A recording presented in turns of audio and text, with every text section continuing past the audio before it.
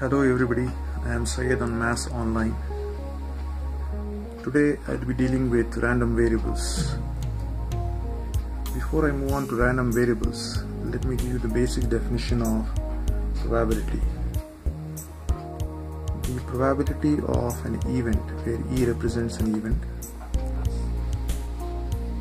The probability of an event, or you can even represent it in the form of say small p is equals to, basic definition is number of favorable cases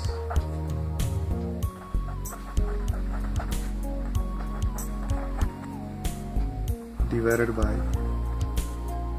number of possible cases.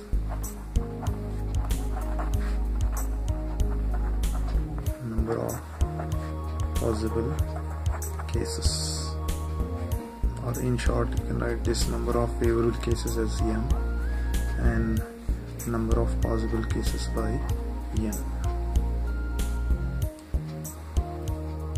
Now let's take an example and see. If you want to find out the probability of tossing this coin, you can see that it has a head and a tail. Now suppose if I toss the coin over here, how many possible cases are there? Whenever you toss a coin, you can either get a head or you can get a tail. So in this case, the number of possible cases, that means the value of n over here is 2 for a coin. But now what favorable cases you want? Now if I toss a coin, just try to guess whether you want a head or a tail. I'm tossing the coin now. Now can you guess what I have now? What is the possible cases? You can see I got a head over here. So what is the possibility of getting a head? So here the case number of favorable cases. So one head is possible over here out of the total number of possible cases. So possibility that you can get a head is 1 by 2. There is 50% chances that you can get a head. Similarly, if I toss a coin once again and try to observe the outcome, so you can see that it is a tail. So again, the possibility of getting a tail is the same, it is 1 by 2, 50% chances. So there are 50-50 chances of getting a head or a tail. Therefore the probability will be 1 by 2.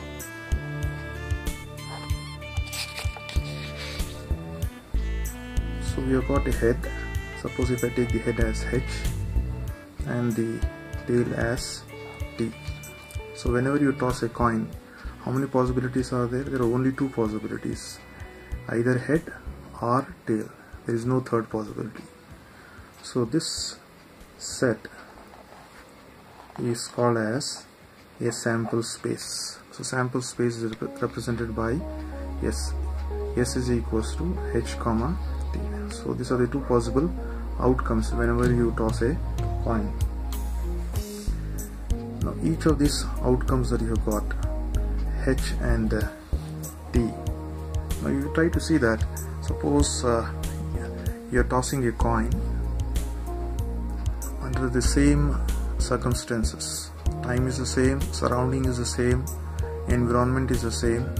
But when you toss a coin, once you are getting a head, or suppose if you are tossing a coin at the other time you are getting a head, which means that the same surrounding, same atmosphere, but the outcomes are different. Such type of experiments are called as random experiments.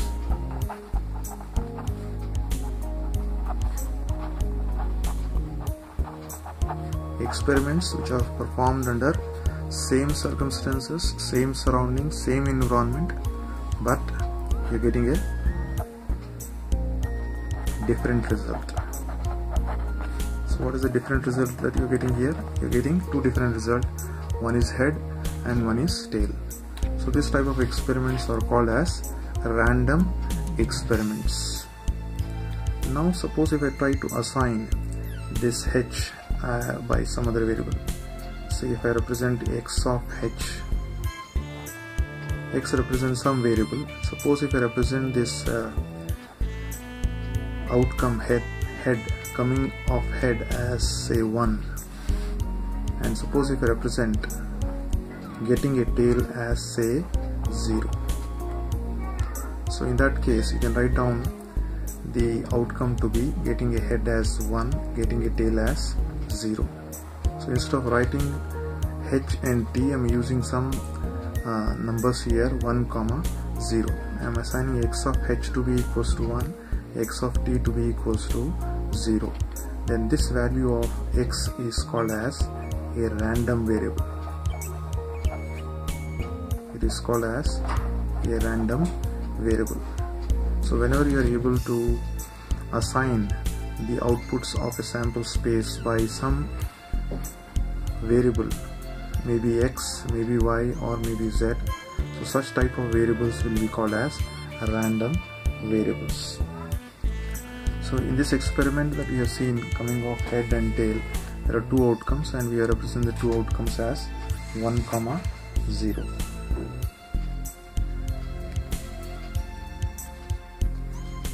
Let us try to see what is a discrete random variable. Discrete random variable.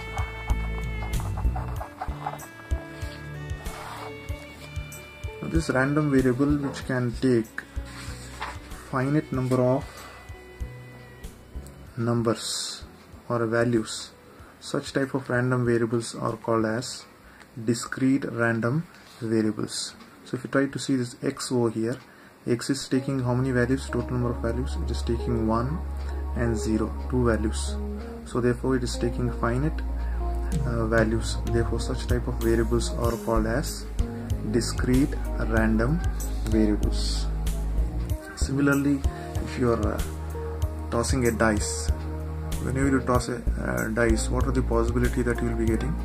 Possibility of rolling a die. Either the outcome may be 1, or maybe 2, or maybe 3, or maybe 4, or maybe 5, or 6. These are the different possibilities.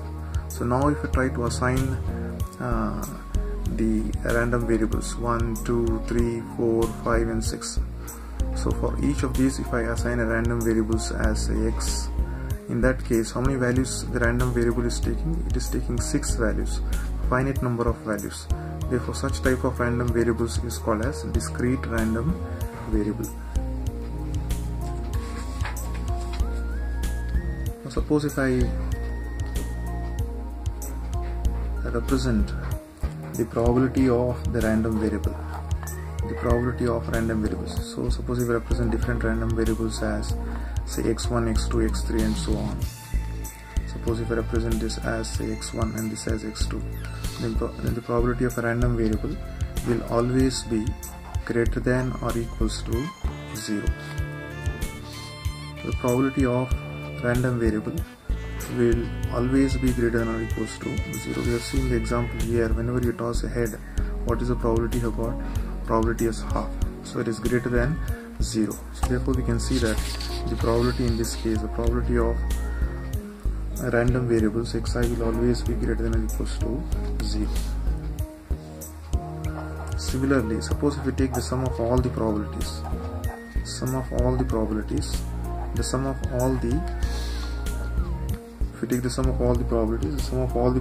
will always be equals to 1. If you take any case, the sum of all the probabilities will always be equals to 1. Let us once again go back to the same example. We have seen half. What is this one? The probability of getting a head. The probability of getting a head was what? Half. And what is the probability of getting a tail? The probability of getting a tail is also equals to half. So these are the only two outcomes you will be getting. If you add them, half plus half, what is its value equals to? Its value will be equals to 1. So what is the sum of all the probabilities? The sum of all the probabilities equals to 1. This is what we have over here. The summation of p of xi will always be equals to 1. Then this function that we have over here, there is a probability of x.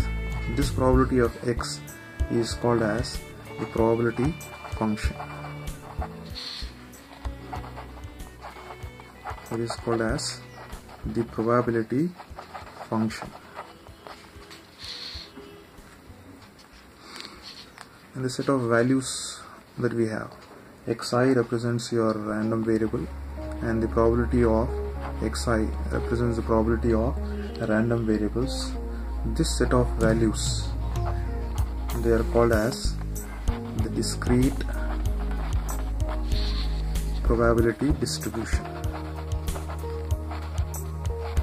Discrete probability distribution. The set of values of the random variable along with the probabilities of the random variables is called as the discrete probability distribution with respect to the random variables. So random variable can be x, that is what I have taken. So this discrete probability distribution for some random variable x. Now suppose if I take the probability of a random variable, probability of the random variable x, this probability of the random variable is called as the probability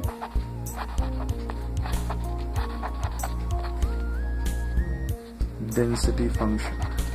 It is called as probability density function, or in short we can write PDF, or we can even call this as the probability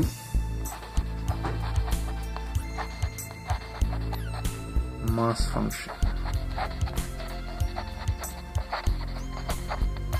or in short you can write it as PMF.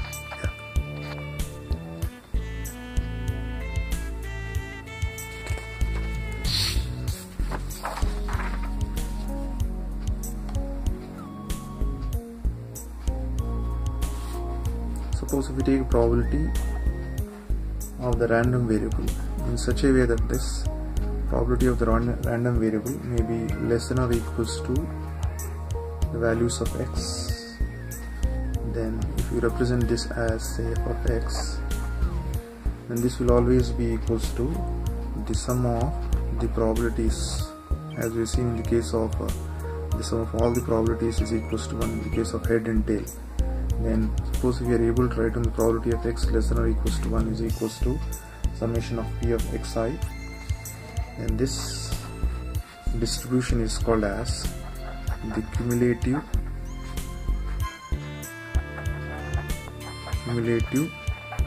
distribution function. Cumulative distribution function, or in short you can write CDF.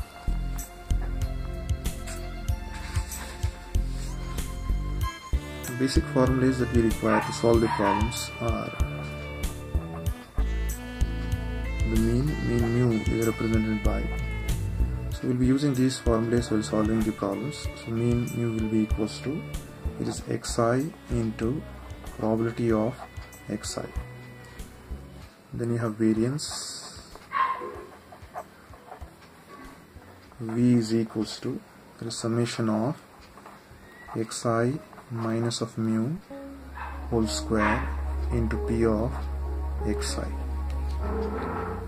Then you have standard deviation,